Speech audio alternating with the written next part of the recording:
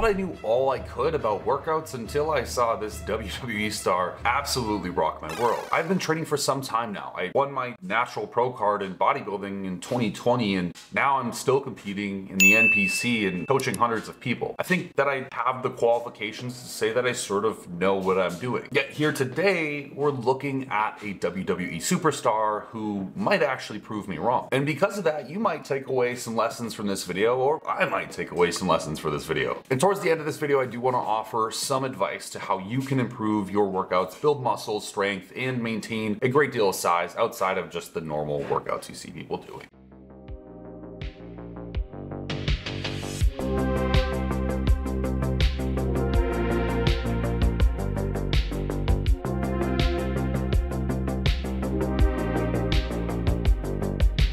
WWE superstar is Roman Reigns. Apparently he's kind of the new thing right now. He's in the very hot spot, or the hot seat, whatever you'd like to call it. And I wanted to observe his training, and he also has a full day of eating, which if you're interested in seeing that, I'll do a whole other video on it. But I really wanted to dive in deep and kind of take this into consideration. Like, what is he doing that's making him such a superstar? He has a pretty decent physique. If we can pop one up right here, you'll kind of see this dude's jacked. I mean, he's, for general population, pretty big. Men's Health has posted a great video for us detailing what it's like to train like this man. I mean, he didn't really add much context there. He said he likes to build strength, but also likes to pay attention to what he's looking for, or trying to look like. And I think I agree with him. Strength is, while attached to hypertrophy and cross-sectional area, which is the size of a muscle increasing, it doesn't always dictate the outcome. And you see this with Phil Heath, for example. When he does bicep curls, and maybe we can throw up a video here, when he does bicep curls, he doesn't look like he's using a lot of weight, and he's certainly not. He's going for more of the feel and tension, but also what Roman has said, the contraction, and he's focusing on that sort of aspect of the workout. There's a difference between internal tension on a muscle and external. And external is kind of what a lot of people feel when they're going for strength. For example, 1 rep max. But internal tension is sort of the things you don't necessarily feel all the time, and that can happen when you're going to 12 to 20 reps on a movement and creating a lot of metabolic pump, or what you would see as like the burn and filling of that muscle, which is a good thing. So I don't necessarily disagree with him here, but I would hopefully assume that this isn't necessarily his real workout, because the weights are absolutely tiny. I think they're 60-pound dumbbells, and granted, for him that might be what he lifts, but I just think that most people, even smaller than this individual, would probably be lifting more, and I would encourage you to as well.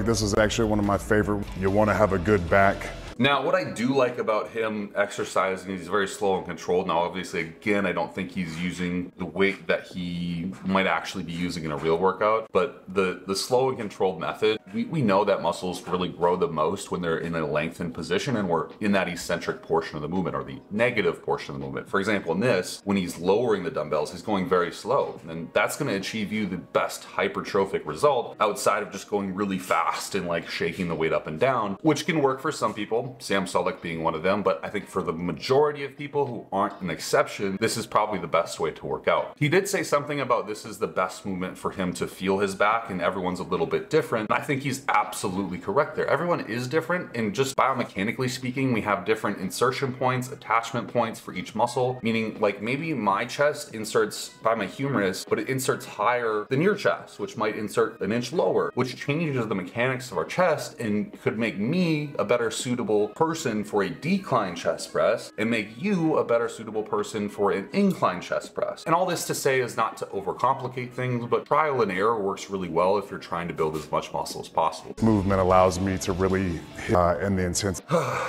I don't even really know where to start with correcting the form, because it's very hard to do and people have certain beliefs that they're very emotionally attached to. But generally speaking, I would say that rounding the back isn't a big issue when you're doing this particular movement. Again, this is more of a general population thing that was stated long ago and has been retained. Actually, if you can tuck your rib cage and have that thoracic spine sort of extend so that the spine is neutral, and in this case, you can see that his spine towards his tailbone is kind of like this. So his tailbone's here, and then he dips down, and then it comes back up because he's arching his back up like this, and that's not a straight spine. I think arguably what people are trying to to assert is that keep your back straight. They want a straight and neutral spine. So while he's looking up like this, he's creating curvature within his spine up here, and then he's also tilting his chest up so far that his back is also introverted like this. So what I would tell him to do is tuck your rib cage. Actually, don't focus on pushing your butt all the way back, but instead try to arch your rib cage so that you have a neutral back, or even a slight round to it, because that way you're going to be able to activate all of the musculature from your lower spine to your upper back, right? The lat is a muscle that attaches from your arm all the way down to your thoracic spine or near your tailbone. We want to make sure we can train all those areas. So I'm really curious to see what he has to talk about next, because so far these workouts are very domesticated, I think is the best word, and maybe he has more opinions coming. The next exercise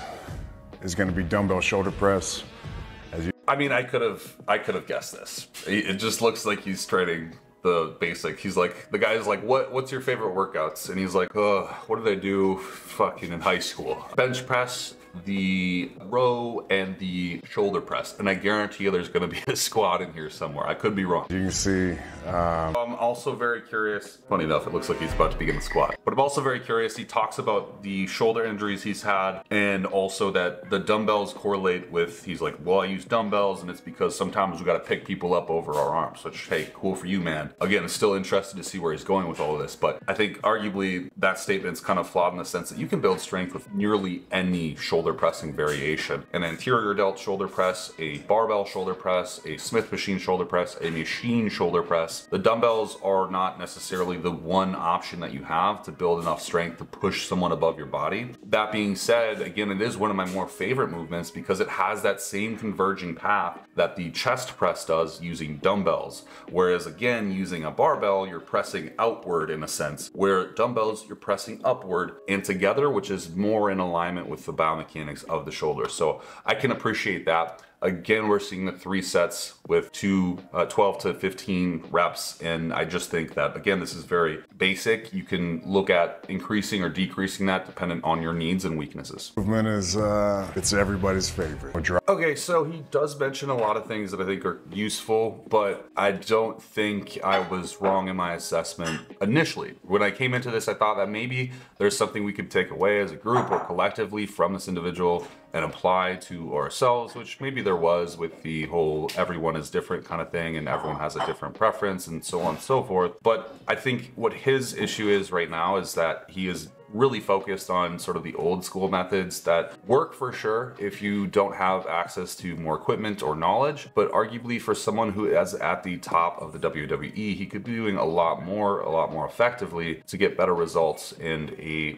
longer career. I think things like squats and these sort of heavy compounds are great until you sustain an injury and then they become unsustainable and you haven't practiced other squat variations, which leads you to be very isolated and cornered in your selection of exercises that you can perform. So finally, at the end of this, I think what individuals watching this or you yourself might need to take away is workouts are great when they're published by guys like this because it gives you some insight into what they do, but it's not all inclusive. And understanding that, like I mentioned at the beginning of this, the whole 3 set with a 10 to 12 rep scheme that everyone does in general population isn't effective. You can look at the science behind sets required per week to optimize muscle growth, and anywhere from 8 to 20 sets per week is pretty much a good standard to optimize each muscle. So let's say I wanted to grow my biceps. Well, I'm going to want to do at least 8 to 20 sets per week on my bicep. Varying that scale depending on your recoverability is really important, meaning how well are you recovering from the workout. And I also think that following the line of working out different muscles per day is also effective, but incomplete. You can work out, let's say, pushing muscles in one day and get an effective workout done without having to distribute your volume across the day with different muscle groups. So for instance, he trained back, legs, and arms and chest, which I think by the time you get to your arms, the whole system is already so fatigued that the arm training itself is very ineffective. And I think aesthetically, he could be doing a lot better if he would maybe compartmentalize his training a little bit more and specifically use more structurally braced movements and allow himself to maybe even lift a little bit more weight. But I'd love to hear what you think down below in the comments section. Please tell me, is this a good workout and should we trust Roman Reigns with our ability to grow muscle? He's aesthetic, he's pretty jacked, I guess. What do you think? I will see you in the next video. Deuces.